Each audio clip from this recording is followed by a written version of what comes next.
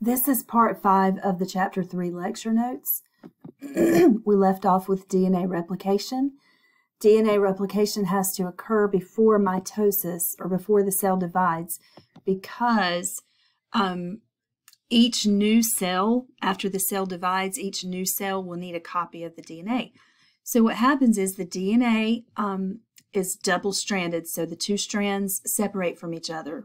We say that it unwinds and separates. The DNA strand unwinds and separates. DNA polymerase comes along and adds complementary bases to the old strand. So you end up with two new strands. One is shown here, and the second strand is shown here. And each new strand has one old template and one new template created by the DNA polymerase. And so we call that semi-conservative. So each strand of DNA has an old and a new strand. And that occurs before mitosis. That occurs during the S phase of interphase. Mitosis occurs in 4 stages. And they are prophase, metaphase, anaphase, telophase. And then after mitosis is cytokinesis. And actually cytokinesis occurs around the same time as telophase. They kind of overlap. But mitosis is the division of the nucleus and the chromosomes in the nucleus, whereas cytokinesis is the division of the cytoplasm.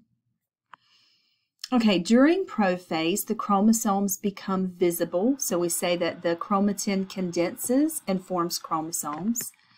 Each of the 2 copies of DNA is called a chromatid, or a sister chromatid. The chromatids are connected at the centromere, and that's what makes the chromosome look like an X. The nucleoli, remember the nucleolus or nucleoli produce ribosomes. Those disappear, and it's not like magic. They dissolve is what they do. And then 2 pairs of centrioles move to opposite poles. So remember we talked about how centrioles are involved in cell division. Now we're going to see what they do. They organize microtubules into spindle fibers, and those spindle fibers are going to help organize the chromosomes and help separate them.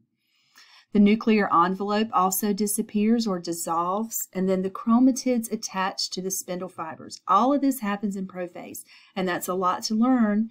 But if you learn prophase, then you can take the steps that happen in prophase and reverse them, and that's what happens in telophase. And the other steps are easy. Metaphase, the chromatids move to the middle of the cell, and that's called the metaphase plate. They line up.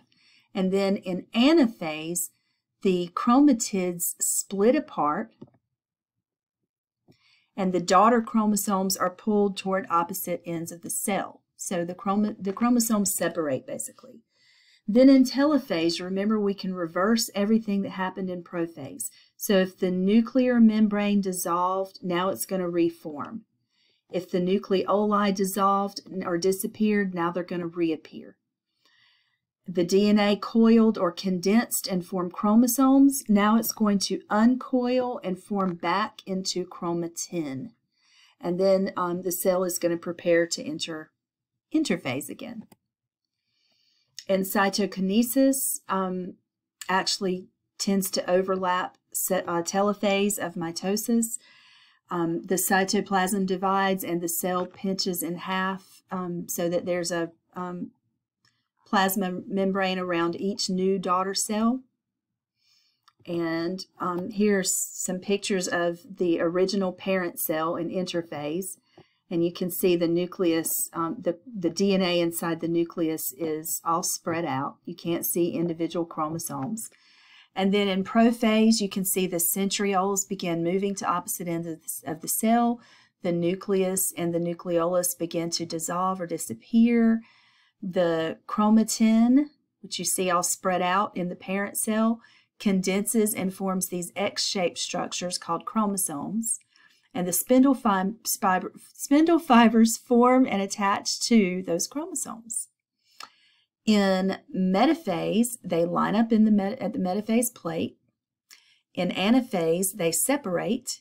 And then in telophase, all the stuff that happened in prophase reverses. So the nuclear envelopes begin to reform around the chromosomes, and then cytokinesis occurs and the two new cells split from each other.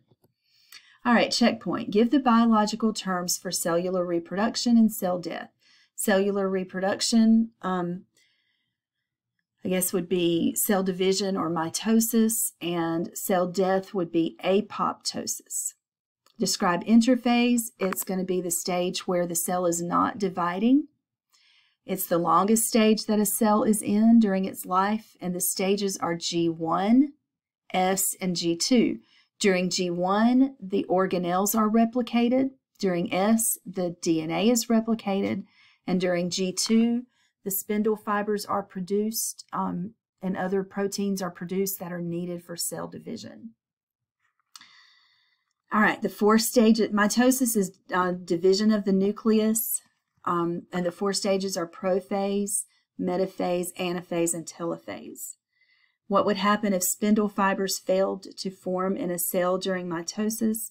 Well, they wouldn't be able to attach to the chromosomes, and the chromosomes wouldn't separate. Then we have a section on cancer, because tumors are related to uncontrolled mitosis, cells that grow when they're not supposed to. They grow and divide when they're not supposed to. So a tumor or a neoplasm is a mass produced by abnormal cell growth. Benign tumors are rarely life-threatening.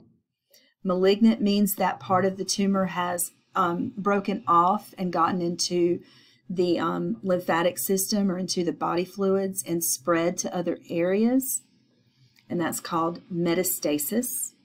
And once that happens, we call it cancer. Cancer is characterized by gene mutations leading to malignant cells and metastasis.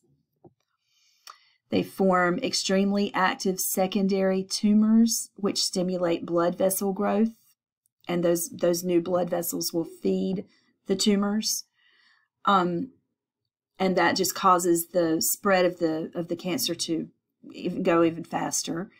And cancer cells take nutrients and energy away from healthy tissues. An illness characterized by mutations that disrupt normal control processes and produce potentially malignant cells is termed cancer. Defined metastasis is just when cancer spreads. And that is it for Chapter 3.